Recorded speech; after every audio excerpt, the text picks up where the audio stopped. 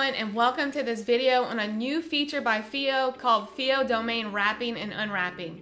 Before we dive into the details in the demo, let's start with a quick refresher on what a FIO crypto handle and domain are.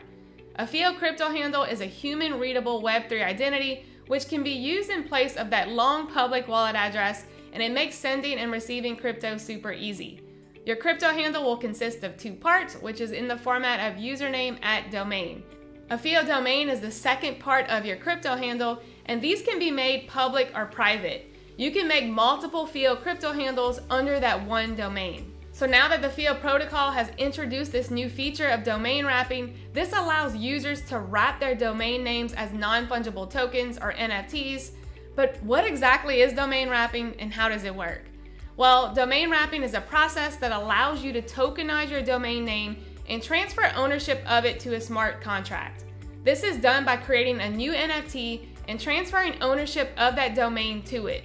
The NFT can then be bought and sold on a marketplace, similar to how other NFTs are bought and traded. And because the FIO protocol is decentralized and works across multiple blockchains, these FIO NFT domains can be very valuable and really make up your Web3 identity. Now, when you want to use your domain name again, you simply can unwrap it in the FIO Dashboard. This means it redeems the NFT and transfers the ownership of the domain back to you. This process is called unwrapping the domain. So let's get into the FIO Dashboard and let me demo how to wrap and unwrap your domain. You will first go to dashboard.fioprotocol.io, log in, and then you'll click on FIO Domains. From here, you can see all of the domains currently owned by all of your wallets. I'm going to go ahead and wrap my ESPN domain. To do this, you'll simply click on the wrap button. Note that FIO domains are wrapped on the Polygon network. You'll then have to paste your public address or connect a Web3 wallet. So I'm going to go ahead and connect my Web3 wallet. Here you'll see the transaction fee associated with wrapping, which is currently 17 FIO tokens.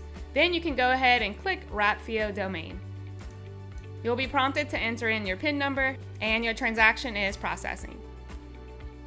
So that's it. My FIO domain of ESPN has now been submitted. The completion time for this transaction may vary, so know that it may take time for it to show up in your wallet. But once that is completed, you'll be able to see that NFT in your wallet, and you'll also be able to list it on a marketplace. You can also check the status page for transaction progress.